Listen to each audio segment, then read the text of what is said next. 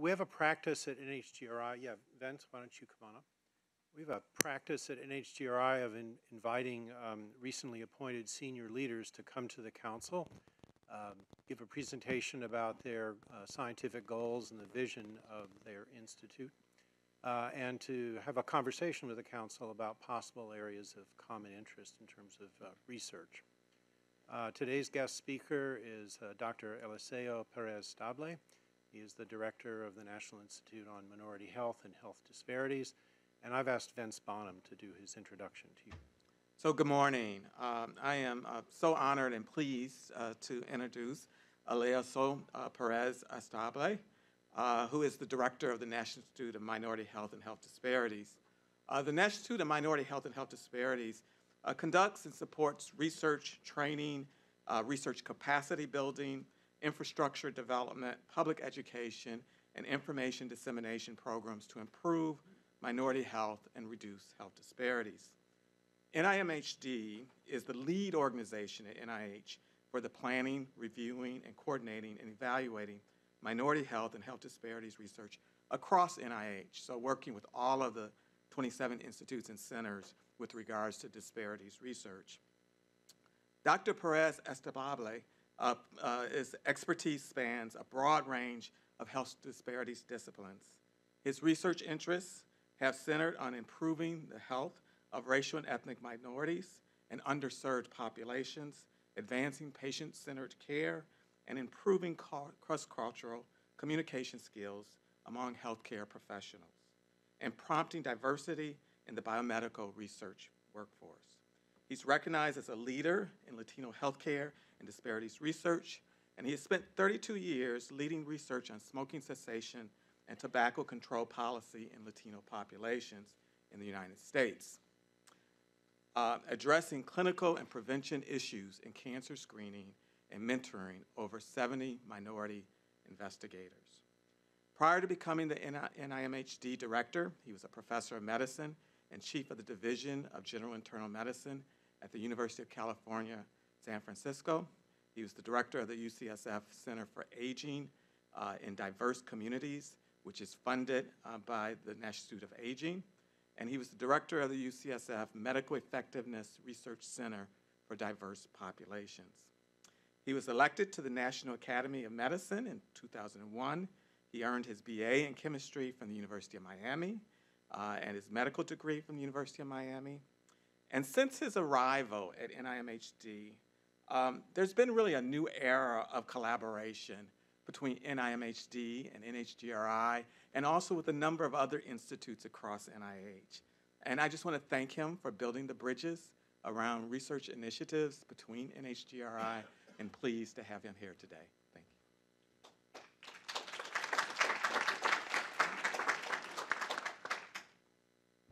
you. Thank you for the kind introduction, Vince, and Eric for inviting me. And I'm pleased to present to you this morning on sort of what the vision and agenda for our institute is. And I'll start by reviewing history.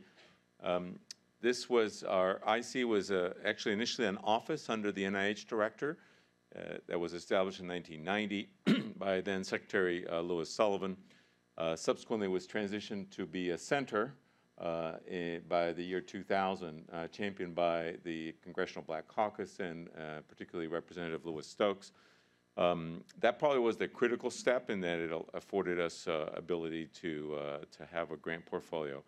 And then as part of the ACA legislation in 2010, it was transitioned to an institute. And there were a number of legislators involved in that. Dr. John Ruffin was the director through all these entities until his retirement a little over 2 years ago. And then Yvonne Maddox became acting until I started on September 1. So this is my 9th month, not yet full gestation. Our budget, as you can see, is $280 million. This is with the extra 3% we got in December. We are the second smallest institute, although the two other centers, Fogarty and Complementary Medicine, are also smaller than we are. So our mission, as Vince outlined, is really to lead scientific research on advances in minority health and health disparities. And I'll spend a little time differentiating and defining those two. Support research in minority health is defined by the census, and then also understand the causes and to reduce, that lead to and reduce health disparities in specific populations. Although we have a limited training portfolio, we are very interested in promoting diversity in the scientific workforce. I think this is a crisis that the profession faces on both the clinical and scientific fronts, and we are very supportive of the efforts that Hannah Valentine and all the institutes are doing on this area.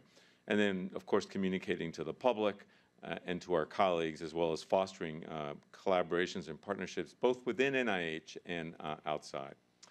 So our definition of minority health is to look at distinctive characteristics within these minority racial ethnic groups in the U.S., and I'll go over those for a minute. There is a common social disadvantage that these groups have been subject to some level of discrimination. It's a common theme. It's not all equal. There's clearly a legacy of slavery in the U.S. that is distinct and disproportionately affects African Americans, but all of the minority groups share some level of discrimination. It coincides that they're also almost universally, we're underrepresented in any biomedical research regarding humans, and most of them are also underrepresented in the scientific workforce. The exception to this are the certain Asian national origin groups, particularly from the northeast part of Asia and South Asia. These are the minority health populations in the U.S. by the Office of Management and Budget. This is what they define, whether we like it or not. This is what we live with, and this mandates our minority health component of our institute. African American or Black, Asian, which are very heterogeneous and represent over 30 different countries and in really dozens of languages. American Indian or Alaska Native, Native Hawaiian or other Pacific Islander. And here I will emphasize that this group is different than Asian, even though we frequently see it lumped together with Asian. And then Latino or Hispanic, which is actually an ethnic group.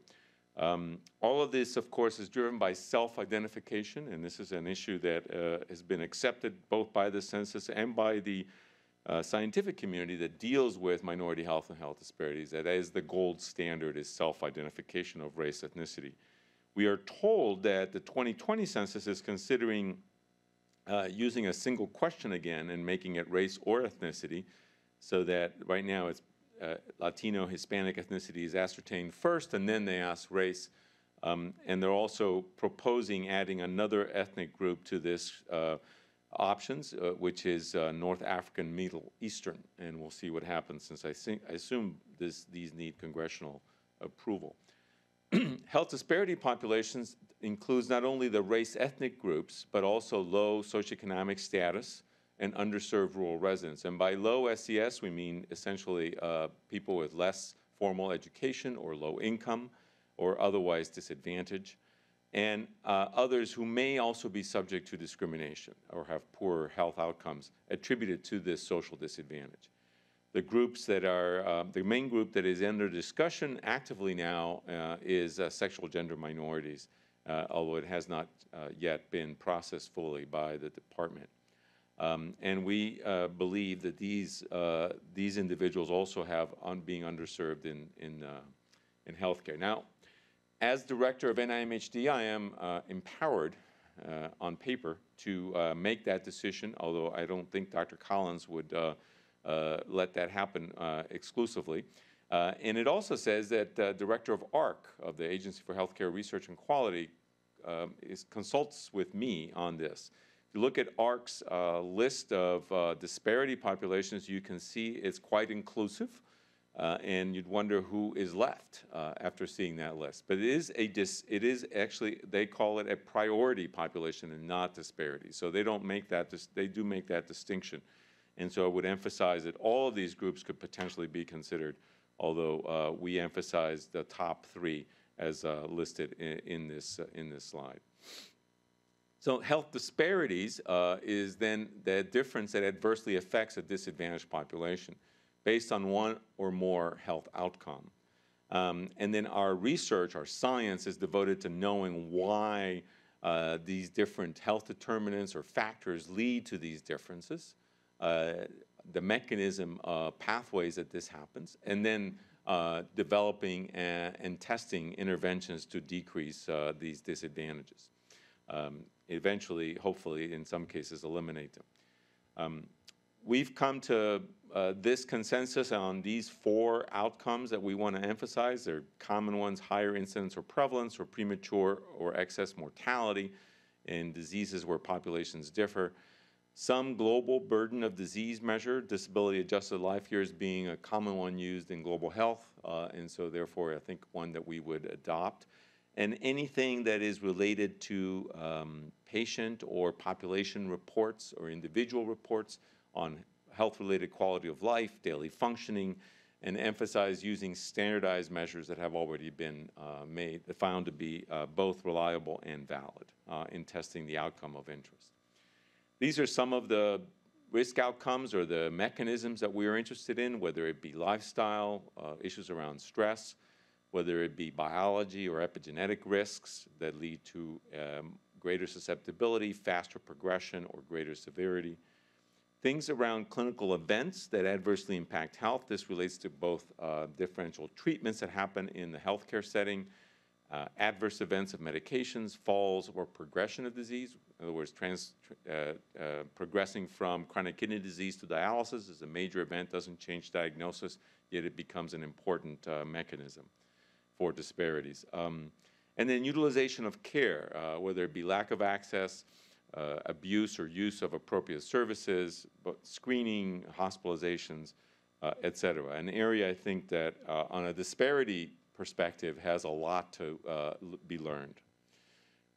I like to use a simple diagram of saying what minority health and health disparities are about. They do have overlapping variants, but they do explain separate or independent variants. And similarly, with race, ethnicity, and social class, or SES, these are intermingled, overlap, but do have independent variants. It's not all about social determinants, yet, and it isn't all about race, ethnicity issues either.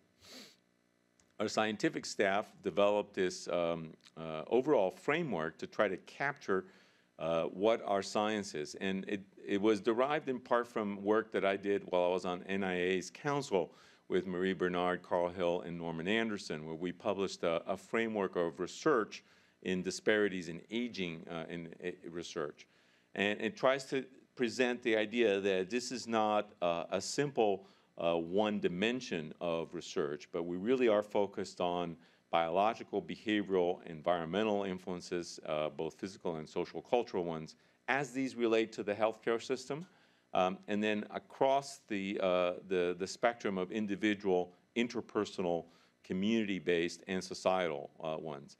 So the individual behavior, mechanisms, and biology are obviously important, and interpersonal interactions, social networks is a powerful factor that we don't fully understand as how it relates to both the family as well as one's community, and then the broader community and society as it relates to policy.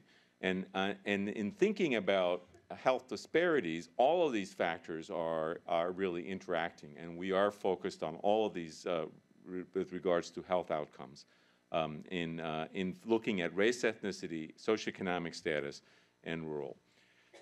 To move on to a different and related topic, inclusion of minorities in clinical studies is not minority health. So if you have a research project where 40% of your sample is minority and you're asking a question that's fundamental in your science, that's great, but it's not minority health just because you have minorities in it. And it has been some confusion around that topic at NIH for many years, and we want to clarify that. We're in the process of doing that, so I'll keep repeating it until we finalize it. But we do want to call it inclusion, and I think it's something that's very important. We're all familiar with the tables that our investigators, that we filled out as investigators on our grants for women and minority groups and children, and the very old also need to be in this consideration, and we have to differentiate U.S. and international participants in our studies. This is an issue of social justice, good science, as hopefully we'll find out, and then common sense, since almost 40% of the U.S. population now is one of those minority groups I outlined before. And then the fourth issue is the workforce diversity. As I said, it's an urgent societal issue. It has been very slow incremental change over the 30+ years I've been a physician, and we're not there. We're far from there. And I think in the clinical world, there's been a little bit more progress. 10, 12% of the clinicians are now underrepresented minorities. And pardon the interruption. Your conference contains less than 3 participants at this time. If you would like to continue, press *1 now. Happens everywhere, right? Happens at the IC directors meetings too. And less than 5% of our NIH submitted grants or funded grants are actually with African American or Latino principal investigators. Dr. Collins and Dr. Tabak have really taken this on. Hannah Valentine was hired. We've been very rigorously looking at what has happened with this and try to define interventions independent of what's already happened for the pipeline to try and improve this. But I think these data are compelling in and of themselves, and if we don't do something about it. Your conference contains less than 3 participants at this time. If you would like to continue, press *1 now, or the conference will be terminated. All right. I can only hope, right. So let me finish by saying a few things about some research issues. Without going through an extensive review of our portfolios or looking at the broad view of things, these are some topics that I think are familiar to all of you that are relevant in disparities and genetics. And cancer is the obvious one, where I'll show you some data from breast, but even just today, Eric talked about a prostate cancer report. Colon cancer has identified some predisposing loci that increased in African Americans, where we do see an excess rate. Lung cancer, multiple myeloma. So this is where probably most of the work you're familiar with. Just last week, there was a paper published out of UCSF on asthma in African Americans on some susceptibility genes that were only found in African American children. Diabetes with Mexican Americans having a 2- to 4-fold increased rate of diabetes is not just about behavior or obesity or lack of physical activity. There's a genetic predisposition. And most of you are familiar with the APOL1 story in chronic kidney disease, which is a significant increased risk for chronic kidney disease predominantly among African Americans that is found in a significant number of the U.S. African American population. These are SEER rates for cancer in women. And just taking one look at this with this very global category of race ethnicity, and notice here that Asian Pacific Islanders are lumped together, one has to see that race does matter in thinking about disease, because you see these dramatic differences in rates that are not always explainable. Cervical cancer we think is caused by infectious agents, so we can see that, but it's the least common of these. But let me focus for a minute on breast cancer and just tell you quickly about a story that probably many of you are familiar with. For many years, we've known Latinas or Hispanic women have lower risk of breast cancer. A number of years ago, a group at UCSF led by Elad Ziv, and actually Laura Ferriman is the first author, looked at ancestral markers and in a case-control design in the Bay Area, and found that, and this is a study that already existed, immigrants and less acculturated women were protected from breast cancer, and then found that a European ancestry was associated with a higher risk of breast cancer. And after adjustment with all the other risks for breast cancer that were collected in that study, the odds ratio was attenuated to 1.39, but remained significant. They replicated this with a similarly designed case-control study in Mexico, although again, the odds ratio was somewhat attenuated in those results. And then a couple of years ago, in lumping together a number of samples in Northern California and Southern California, including the multi-ethnic cohort study, they were looking for a genetic association with lower risk of breast cancer among women of Latin American origin. and then replicated it with a number of other studies that were available from Mexico, Columbus Consortium, and Women's Health Initiative. They found a site in the estrogen receptor gene area that was significantly associated with lower risk of breast cancer. The odds ratios were consistently in the 0.6 range for this study, including with a trend towards this being actually more significant in estrogen receptor negative breast cancers, although this is not yet really found on strong evidence. And the gene is present in 15% of Latino women, of Mexican and Central American, all of indigenous American ancestry. That's where the location is. The gene has not been found in other populations. I think there, as of the time that this was published, in Nature Communications, there was one person in China and one person somewhere else that had this allele, but it's predominantly an American, a Latin American allele, and it's 15%, so it's not uncommon. So again, this is not something that would have been sought for or thought of, even though it's not in a new area, without knowing, A, the epidemiology, that was different, and then pursuing it with this population in mind, and it is a protective gene, which is sort of a nice twist as opposed to a susceptibility or increased risk gene. These are some grants that we fund that are in the genetics space. We're also, I think, want to mention we support the H3 Africa initiative and have been and will continue to support it. The triple-negative breast cancer access among African Americans, also among Latinos, although that has been less well publicized. Biological environmental modifiers of vitamin D3 and prostate cancer, issues around clinical sequencing with the CSER2 sites. With Eric's support, we actually partnered on the new round of CSER. By also having Genome partner with us on our precision medicine centers that we are either about to fund or just funded. There will be at least 3 that are funded, and we will be partnering scientifically on that. There's no net exchange of funding, but mostly just a sort of a collaboration. And then, of course, the APOL1 understanding basis of disparities in rates of kidney disease, particularly around, there's been a lot done around transplant issues, but there are other issues related to APOL1 that need attention.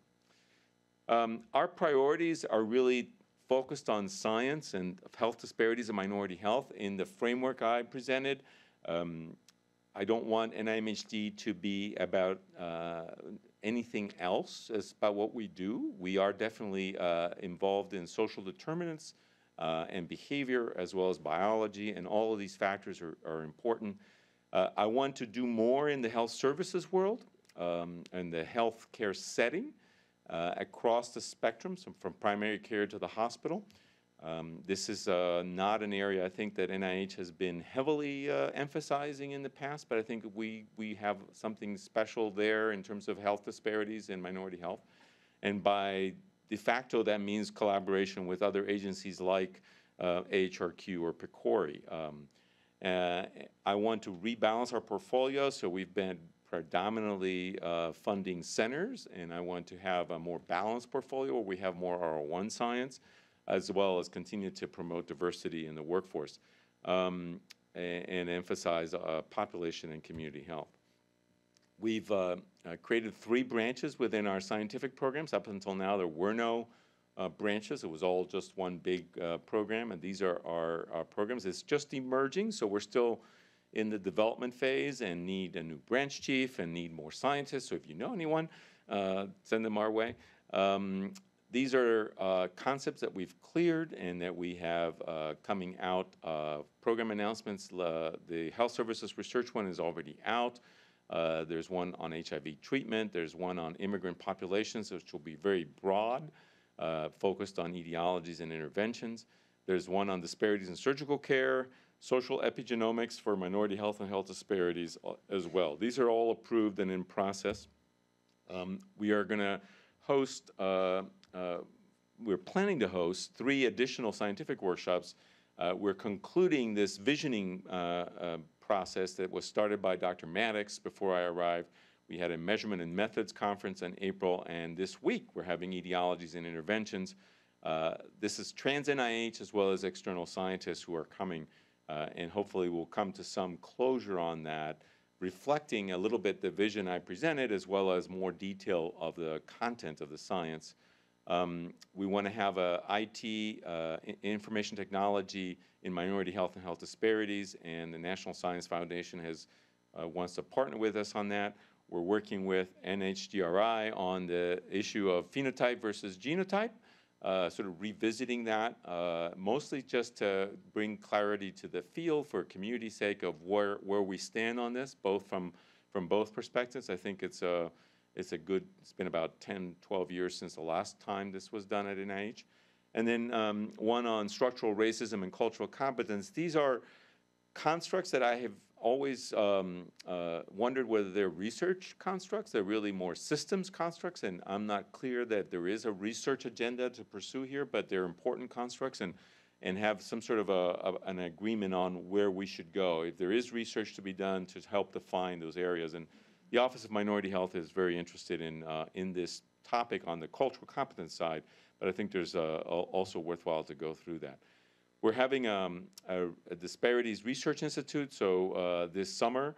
It's intended to be bringing in promising scientists who are interested in minority health and health disparities, and this can be, my ideal candidate for this is senior postdocs to mid-assistant professors, not R01 funded yet, so the people who might benefit from a 1-week exposure to some in-depth presentations, networking with extramural scientists who will bring, as well as us meaning NIH, and it'll be in the summer, so whoever we can get. And we are, it's a change of what NIMHD has done in the last 5 years, but I think this is the direction I want to see us invest this effort in.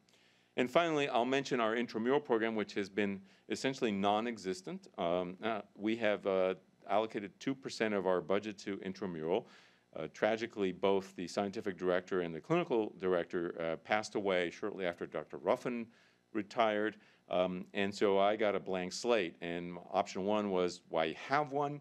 And when I figured out what we could do with it, I said, of course I want one. And option 2 is, what are we going to do with it? And I think that it's going to be focused on population science with probably some sort of a clinical component. It's still very much in flux. My first step was to recruit a scientific director. Kevin Gardner has been acting and done a wonderful job of it, and we have an ad out for a senior scientist. We will have a scientific director and then immediately following a second recruit of an established scientist to help set this up. One of the ideas is a new cohort study, maybe of immigrants, something to be defined. The other component has been to network with other institutes, programs with similar interests. And we have, I think, through Kevin's work, been able to network with, Genome, as well as Aging, NHLBI, NCI, NIDDK, and Child Health, where there are scientists either new recruits or established scientists in these institutes that have an interest in minority health and health disparities, and try to create a monthly seminar and create some synergy and mutual support around this topic without necessarily being funded all by NIMHD. We are, of course, supporting some of these efforts. So I think I've probably gone longer than I should have. So thank you for your attention. I'll be happy to answer questions, Vince, if I have time. Yeah, so thank you.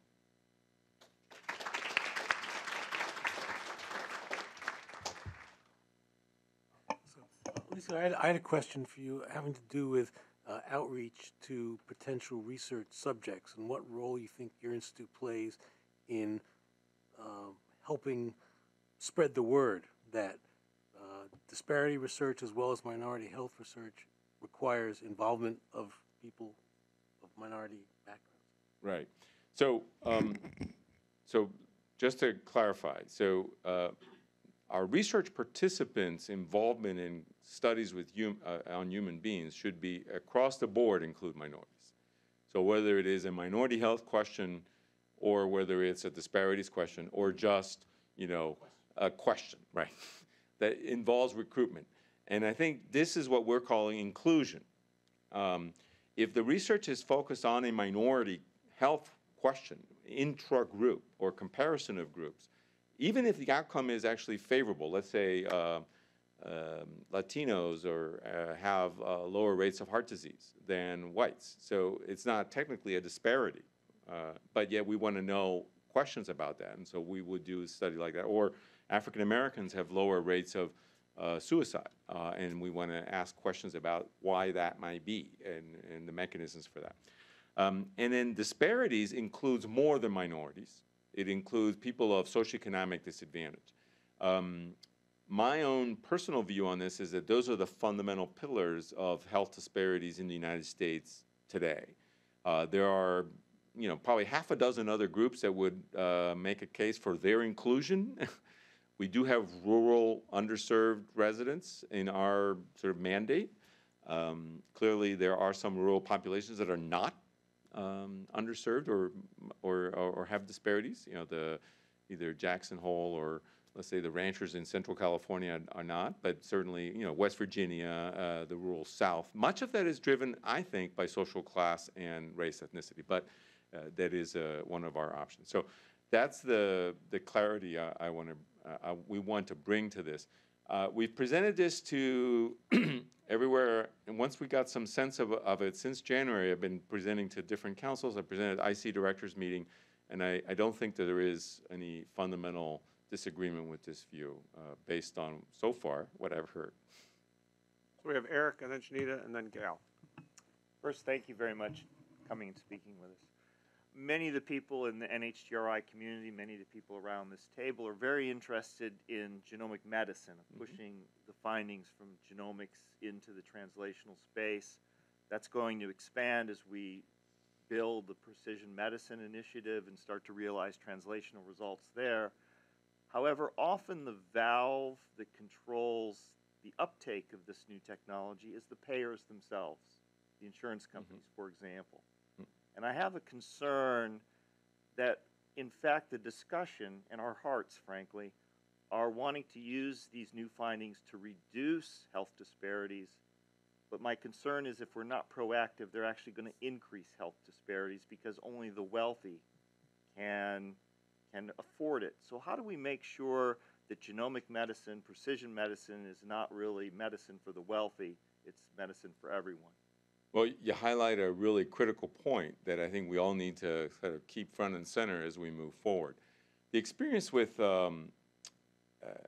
IT uptake is one that we can look on as a possible way. So minorities and people of less or more disadvantaged socioeconomic status were initially left behind when we went to, let's say, electronic medical records and the ability to see your medical records and communicate with your doctor. But what we've seen with time is that this lag has been closed and there has been catch-up. And in the more recent uptakes of EMR, minorities have been almost as engaged as whites or the higher socioeconomic status groups. But I share your concern. I do think that the digital divide could worsen disparities. And so unless we put that as front and center in our discussions, this could happen. If you have to pay $50,000 a dose for a biological agent that leads to 70% remission of a particular cancer, then there are some people who are not going to be able to access it. And so some of it has to come from government regulation, some of it has to come from the providers of the agents, and some of it has to come from the research that, the knowledge that we generate to make this something accessible when we do find treatments that really make a difference. So I thank you for your comments. Yeah. Thank you. Thank you for a great presentation and overview of NIMHD. I am actually really excited about the vision you put forward and was just curious about two things. One was what your vision was for the R01 program and portfolio, and do you see that unfolding in the way that sort of the framework that you outlined for minority health and health disparities, or do you have a different vision for that? And then my second question is related to an initiative that predates you, and it's the community-based participatory research centers, and whether or not you see that having a role in the future of NIMHD. Right. So thank you for your questions and comments.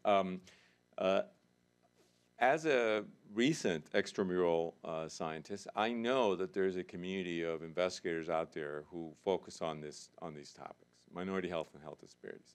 And they haven't seen NIMHD as a source unless they got central funding because there were no R01s. So NIMHD only signed up to the parent R01 2 years ago under when Yvonne first became acting. And so we get a trickle of R01s. Compared to other institutes with, our budget, adjusting for budget size. So I want to see that grow. That's why we're putting out program announcements and saying we are interested in grants in this area, in that area. And it's not meant to be, this is all we're going to fund at all. I think I really want just to get people's, creative juices going. And have them look at us as a place to send grants. And the concepts we've approved, and a couple more that we're going to propose to council next month, are ones that came out of program scientists. I maybe had a little influence on some of them, out of our meetings and discussions about scientific areas. And we're not done. I mean, our idea is to keep generating these and put them out. But I very much want to see anything that, good idea that a scientific community sends in, and then have the same problem all the other institutes have of we can't fund all the good science that's out there, which is, I think, is a good place to be. That's balanced with our centers, which we need to maintain, although it's going to be a balancing of the portfolio. The CBPR is... I'm very much in support of community engagement and community-based research. I'm not religious about CBPR. And NIMHD has been sort of the main place where CBPR has thrived at NIH with some other programs, let's say at NCI I was familiar with. I'm sure other ICs have had them as well, but not as much. So they will be part of our, one of the many things that we will be supporting. I don't think we're going to have a specific CVPR sort of say set aside, to put it that way. But the centers, R1s, they will definitely be considered, and we will give them fair evaluation, good evaluation as a scientific method, not sort of say, oh, this is no good because it's community-based. So does that answer your question? And I didn't fully answer your point about recruitment science, Reggie. I think that was what you were going at. And I think people have done this several times over the last 2 decades, and I also sense the need to bring people back together at some point to say, okay, what are best practices? Because NINDS has a whole program that we are participating in. It's been a big issue with PMI. I think the CSER came up when I was there back September. So I think that it's time to revisit. And there's not going to ever be like, this is the best science on it. I mean, it's almost like an expert opinion and common practice that people will say this works, and then create some sort of a common ground that we can refer people to. So there's been a fair amount done, though, in this space. Yeah. Although, thank you, Lisa. That was really what I was driving at. But I think 2 things. One is, of course, it's a moving target because things are not the same as they were 10 or 20 years ago. And secondly, I think the clarity you're bringing to the distinction between inclusion and minority health research is an important distinction, and it's worth thinking about in this area of recruitment science. Okay. Gail. Yeah, and I join the chorus of thanking you because it's awfully nice to meet you, and it's wonderful to hear your vision for this new institute, or relatively new. My question is about 5 slides before you finish. You mentioned target areas that you want to bring people together to revisit. One at the 3rd out of 4.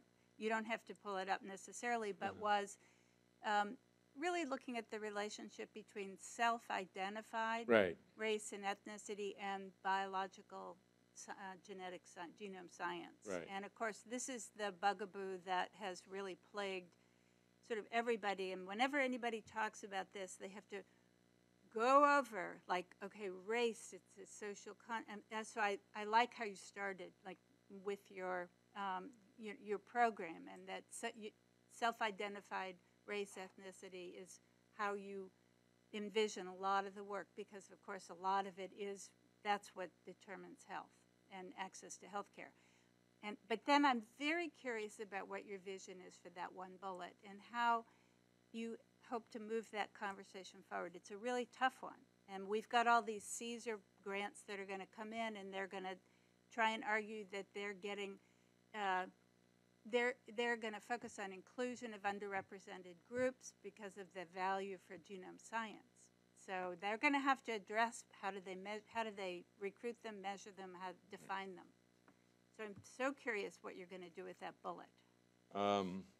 If I had a sort of a future lens, we could find out. We have even a tentative date. I'm not sure if that's going to hold up, sometime in October. So we're partnering with Vince is really leading this for Genome, and we're working actively on defining the agenda. The whole notion is this, many years ago, much of my sort of scientific community said, okay, race and ethnicity are social constructs, and this is how we define it.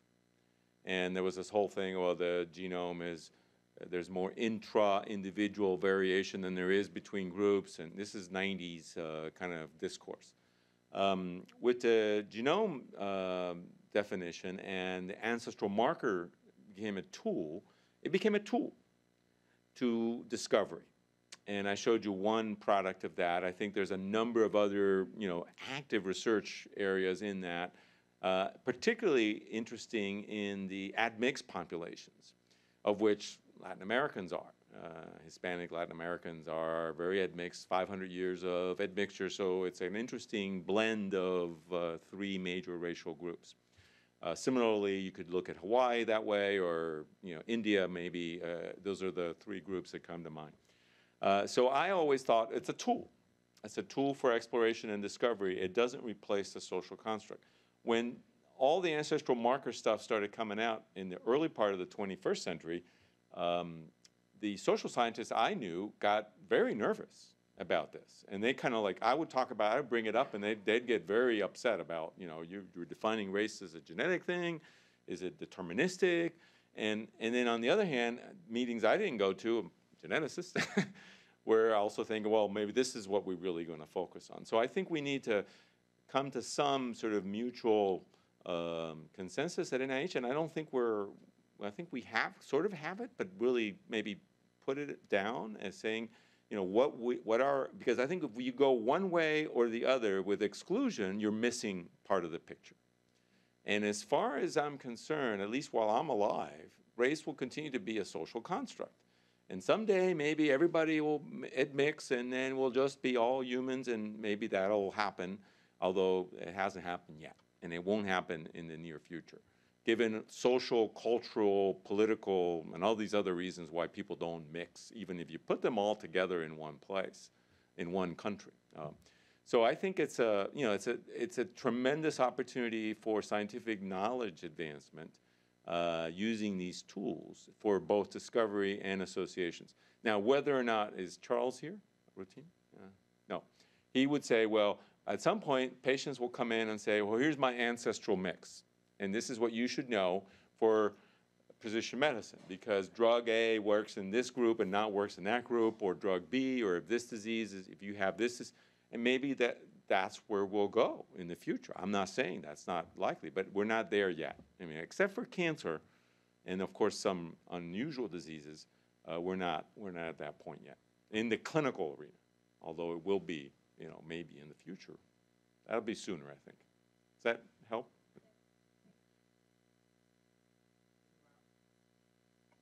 Ask questions. So I let Vince introduce you, so maybe I get to thank you. And that Thank seems you. fair. I would say, and I think you can quickly see, Eliseo, he's been a terrific addition to the group of institute and center directors. He's also been a quick study. He's only been here 9 months. He's very quickly learning. Considering you came from outside the government, I always have great admiration for people outside the government come into a job like this. It's so much you have to learn just about all the government speak, and he's just done this fantastically, but also you can see brings an incredibly collegial spirit that is just wonderful to have, and we really already regard him as a great friend of the Institute, and I am sure you'll be hearing more about interactions between our two institutes in the coming months and years. So thank you for Eric. coming and meeting our council and vice versa. Thank you.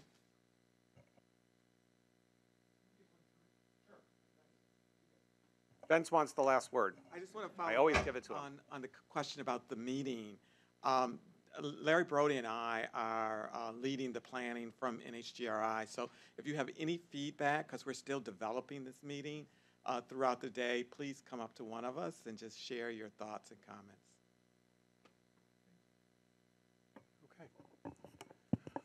All right, good news is it's on to lunch.